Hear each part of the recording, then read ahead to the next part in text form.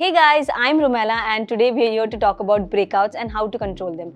Summers can make your skin oily and greasy, which can lead to clogged pores and lots of breakouts, and I've got a few tips for you guys on how to prevent and control these breakouts. Always double cleanse at the end of the day, first with an oil-based cleanser to get rid of makeup and sunscreen, and then go in with a water-based cleanser to get rid of oil and any excess leftover. Double cleansing helps to unclog your pores and get rid of impurities that may cause breakouts.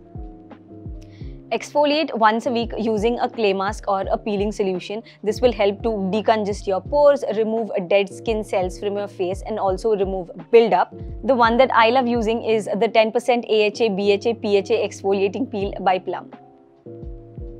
Never skip your moisturizer even if you are from the oily skin type. Instead, switch to a lightweight moisturizer like the green tea oil-free moisturizer by Plum. I absolutely love it. It hydrates the skin without making it too oily or greasy.